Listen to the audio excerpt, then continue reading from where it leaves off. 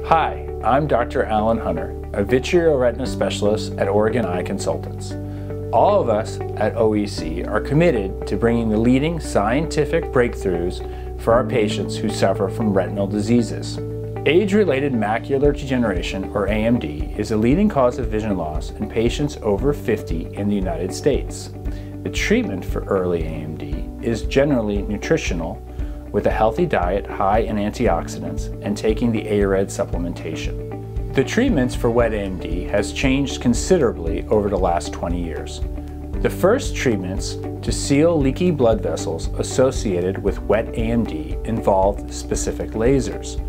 For eligible eyes, laser treatments reduce the risk of severe vision loss. Newer treatments for wet AMD involve an intraocular injection of anti-VEGF therapy. VEGF, or vascular endothelial growth factor, promotes the growth of new, weak blood vessels in wet AMD, which leak blood and fluid into the retina, damaging vision. The idea of an injection in the eye can be very disconcerting for our new patients. However, the shot is not painful because the eye has been anesthetized. The procedure only takes minutes, and patients often improve quickly. To have a patient excited about the vision they have won back is one of the main reasons I love what I do.